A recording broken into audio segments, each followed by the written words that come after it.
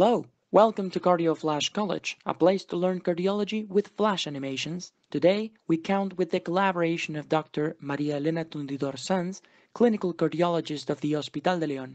Together, we will review an interesting topic, the athlete's heart. Join us!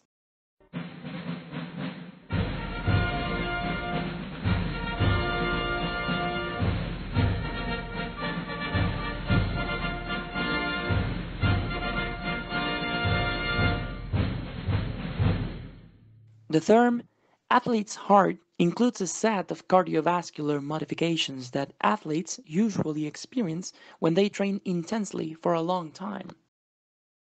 Generally speaking, the athlete's heart presents three fundamental characteristics, which are functional changes, characterized by the increase of ventricular filling and the volume beaten, structural changes, represented by an increase of ventricular mass and of the size of the cardiac chambers, and electrical changes, frequently seen in the electrocardiogram, such as sinus bradycardia or alterations on repolarization. This said, let's take a closer look at each one of these alterations. Let's begin with the functional changes. As you know, the cardiac output of the high-performance athletes can go from 6 to 30 liters per minute during sport activities due to an increase of the volume beaten and the heart frequency. The increase of systolic volume is produced by three mechanisms, which are the increase of venous return, the Frank-Starling law, and the decrease of peripheral resistances.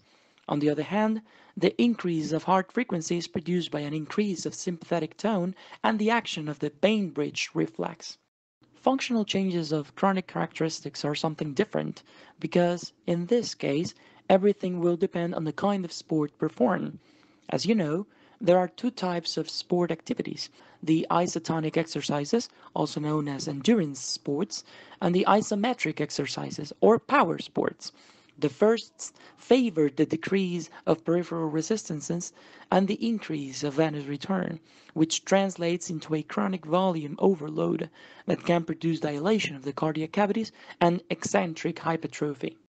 While the seconds, the isometric exercises, tend to produce an increase of the afterload, chronic pressure overload of the cardiac cavities and concentric cardiac hypertrophy.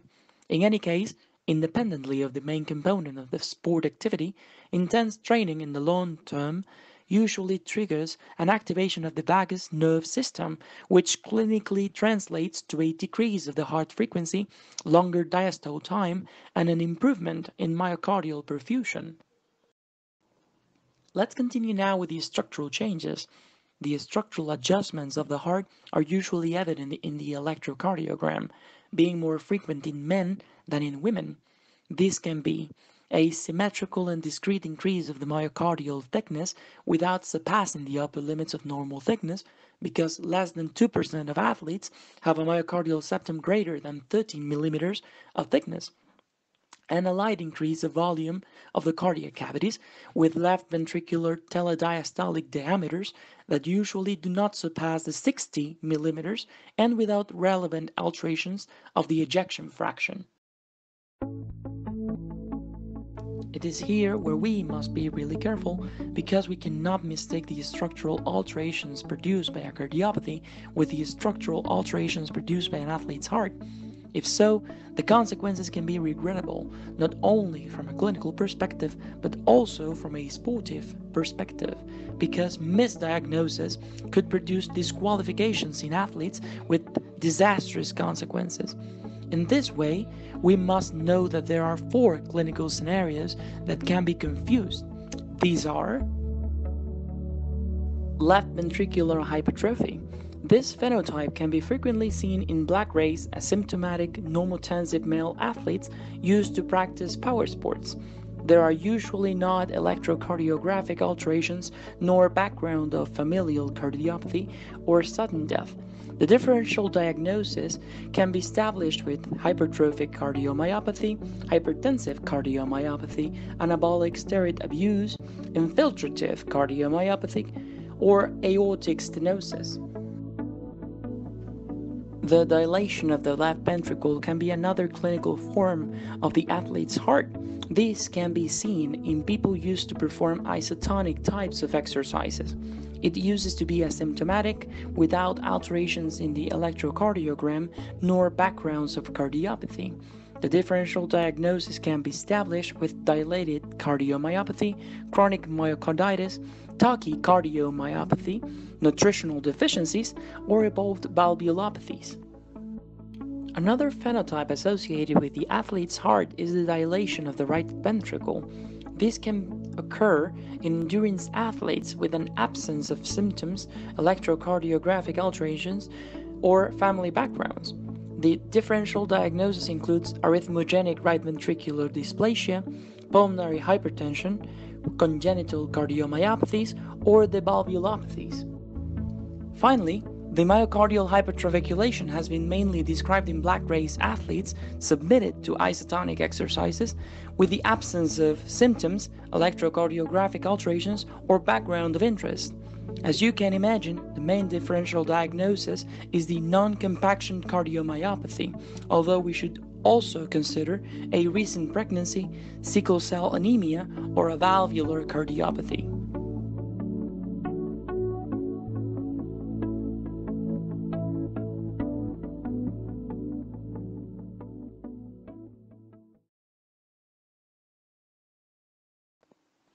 Returning to the electric adjustments of the athlete's heart, generally speaking, we can say that there are three types of electrocardiographic findings. The most frequent ones are called common alterations. They are produced by the increase of the cardiac cavities, the increase of the myocardial thickness, and the activation of the vagus nerve system. They usually do not have clinical importance, neither usually require any specific study, and they tend to disappear when the sport activity ceases. Some examples are the voltage increase in the QRS complexes without criteria for hypertrophy, incomplete right bundle branch block, early repolarization, juvenile pattern of repolarization, or the sinus bradycardia. Then we have the limit findings.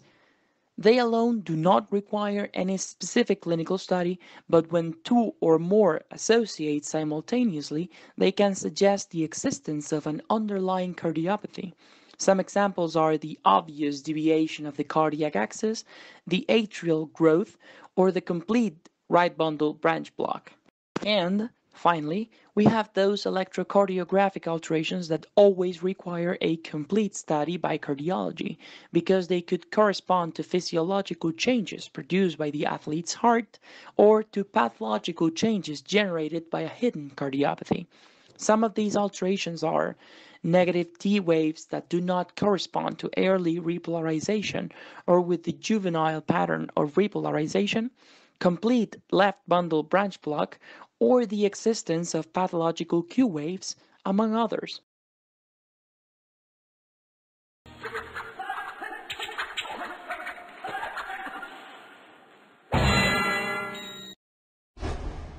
But what is the clinical relevance of the athlete's heart? Very simple. The athlete's heart can work as a distracting factor. In other words, the athlete's heart does not put health or the life of the patient at risk, because it is not the cause of those feared sudden death episodes occurred in elite athletes during or immediately after training. No, these deaths used to be associated to the existence of a cardiopathy of bad prognosis that has not been identified in time, or that it has been mistaken with the changes described in the athlete's heart. For these motives, different sport entities and scientific societies recommend the realization of a physical activity recognition in all high-performance athletes, especially those who compete, with the intention of distinguish functional, structural, and electric benign alterations of the athlete's heart from the pathological changes produced by those cardiopathies with risk of sudden death. The basic tools recommended by our European Society of Cardiology are anamnesis, physical examination, and a 12-lead electrocardiogram. Some authors even recommend performing a transthoracic echocardiography when knowledge and necessary resources are available. We found the explanation of the benefit of this screening in athletes in the study of Corrado's group. They studied 42,386 athletes from 1979 to 2004, with ages comprised between 12 and 35 years of age, and they compared them with a control group integrated by healthy people of the same age that were not athletes.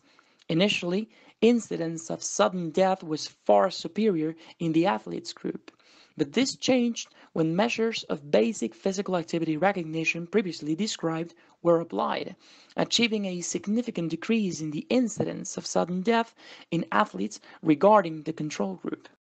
That's why the realization of an adequate screening is of vital importance, because it is all about correctly differentiating normal from pathological. This is important not only by the interest of decreasing the risk of sudden death, but also by the fact that a misdiagnosis of a cardiopathy can compromise irreparably and unjustifiably the athlete's professional career. Finally, we must say that there are some controversies related to this topic, such as who must assume the economic cost of this screening, who must do it, should an athlete that has lost its job unjustifiably by a false positive be compensated, and does the athlete have the right to assume the risk of sport practice, even knowing that it suffers from cardiopathy with risk of sudden death? We surely do not know. Those are questions difficult to answer, and probably there is no correct answer for all of them. In any case, we would love to know your opinion. What do you think about it? Submit your answers in the commentaries below. In this way, we say goodbye. It has been all for today in Cardio Flash College. We hope you liked the video. If so, subscribe to the channel and leave a like. We'll see you in the next class. And remember, don't come late. Bye.